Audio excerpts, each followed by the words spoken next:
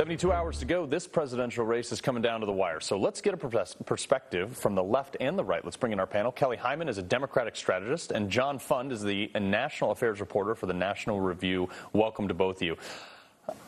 John, real quick, I mean, we're seeing a lot here. What message does President Trump need to make in the closing days for this election? Well, the economy is bouncing back. The pockets that aren't are basically in states that have continued their lockdowns, especially where I'm living in New York. The president needs to emphasize that the economy is roaring back, and if you want to continue that and not slow it down with Joe Biden's job-killing taxes and regulations, his reelection is the way to go. Yeah, no, but let me follow up on that. If Joe Biden is out there saying, hey, we're going to repeal Trump's tax cuts, we're going to tax you more, we're going to take away this, we're going to reimpose these, Iran deals and things like that, are people going to say, like, wait a minute, that didn't work? Look, people look towards the future. They don't look towards the past. And what the president has to say simply is this. We had a great economy coming into the coronavirus. As we leave the coronavirus, and we will do so in a few months as vaccines come online, the question is who will bring back the economy best? Leading economists will tell you the one thing you don't want to do to thwart an economic recovery is raise taxes. Right. And Joe Biden is simply not telling the truth that taxes will only go up for those earning over $400,000 a year. Mm-hmm. That is clearly demonstrated that it's not going to happen, and taxes are going to go up for a lot of Americans. That's not the way to have an economic recovery.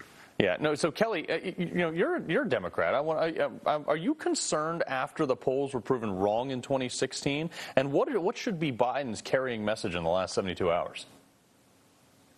The polls, there's always some margin of error, so that's why it's important for people to get out, and you can't rely on the polls. Having said that, I think that American people I'm glad you said that. Have to think, are they better now than they were 4 years ago? And the answer is no. And they have to also think about the future and who's going to lead our country and who's going to unite our country and not divide our country. President Trump is dividing our country, not uniting our country. And in regards to the tax, Trump has increased the taxes for the corporations and lower the taxes for the corporations, which has created either $1 trillion to $2 trillion dollars. Yeah. And so Biden is going to help the economy and move it forward. But Kelly, I want to follow up on that. That question was just polled. Are you better off than you were 4 years ago nationally? And 56% of people did say yes. Right, and I would disagree with that. Most of the viewers are not, and there's always a margin of error, with polls. People are struggling personally, professionally, financially.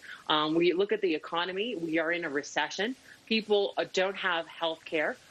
With the Supreme Court and coming up, there could be no more Obamacare anymore for people, and those are going to affect people with pre-existing conditions.